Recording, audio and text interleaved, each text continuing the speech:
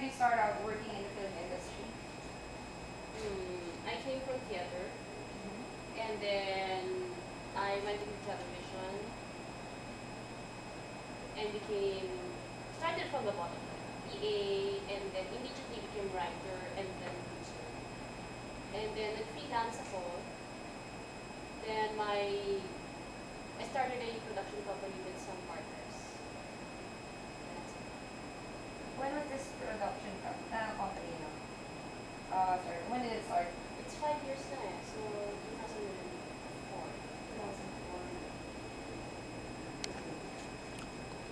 For Miss Ron. I started out sa East Pinoy, ano yun, parang kaya magazine program. I went with News and Public Affairs ng PTV4. Tapos I went with Nidel. I was production manager there, along with producer na director. Tapos sa freelance, that's it basically. So this is all before advertising. Unitel is advertising, yung advertising part. So PTV4, then Unitel, Unitel. and then freelance. Here you come here. Para maano. Hindi ko wala ito. And for yung Since college, from LaSalle Communication Arts, I gusto ko taga-film. I attended workshops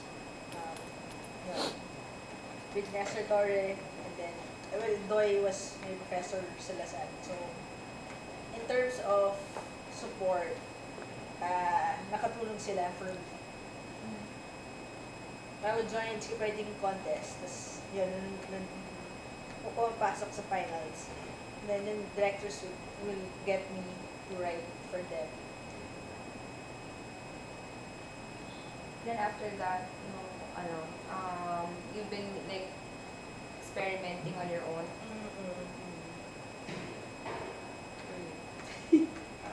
Same answer as the last time.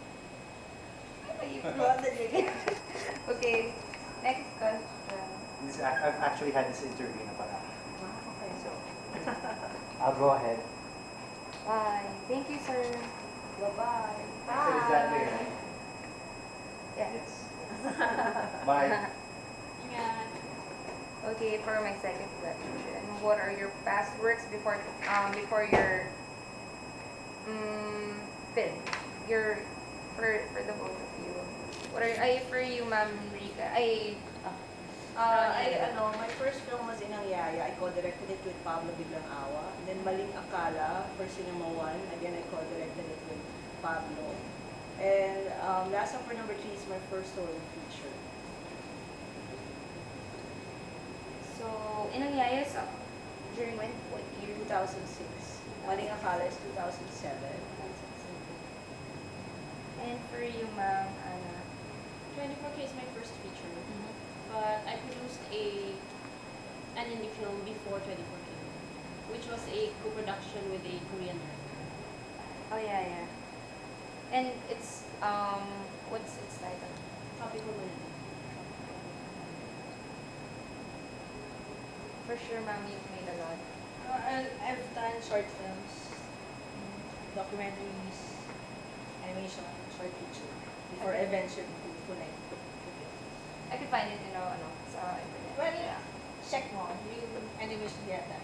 I know my ICU then Mercedes, tapos yung mahal kita to? Gusto kita to, yeah. And the one with about the mothers sa place.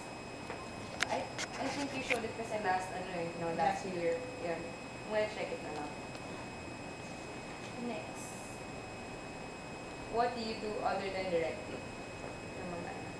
Writing, producing.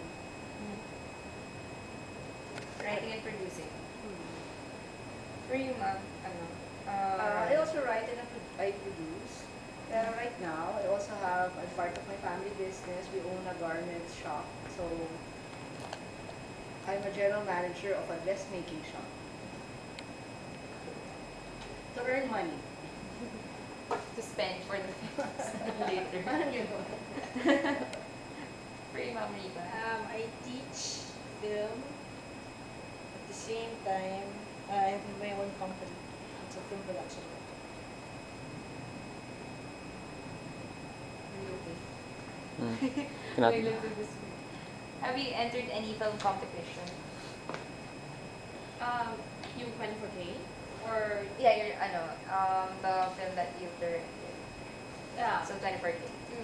24K is, Cinemalaya siya. yeah, well, Cinemalaya. And then it's also in Hawaii, it's gonna be in competition. In Hawaii. Ah, yeah, I read it na sa interview reply. Okay, Inanyaya has been invited to several, ang dami na actually festivals, Cairo, hindi ko alam yung iba Asia Pacific, you can check sa internet. It's been in competition in a number, in India, it's won, actually it's won so many things. Tapos, maling akala it was part of Cinema One, yung festival nila. And again, Last Supper for Cinemalaya. And for you, ma'am? Well, I've done, mostly scripts. So, Palaka, Film Development Contest. At the same time, I co-wrote the films of Eddie Romero. So, local film fest, nanonominate siya.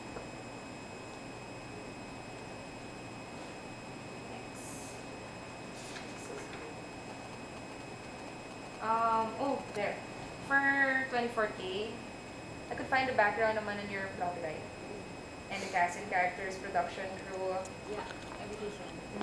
For, here. So what do you think is the difference of short film and full-length feature film? Well, obviously, short film, it's easier to do because it's shorter. And it's more accepted for short films not to have a narrative format. Rather, feature, minsan hindi narrative, pero it's more common sa short films.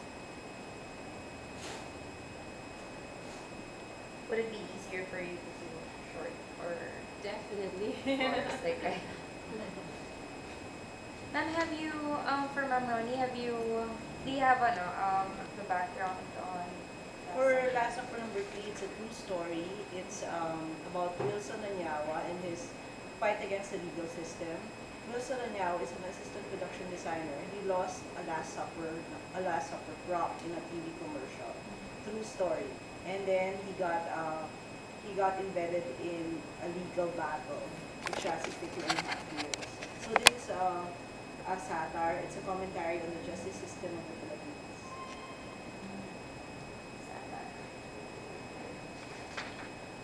I would ask about but then yeah. Makikita ko naman sa internet. Yeah, new website, Oh, yeah. visionaryrevolution.com.ph. Alia, Yeah. is there a limit to this? Parang, I don't know. I think so. parang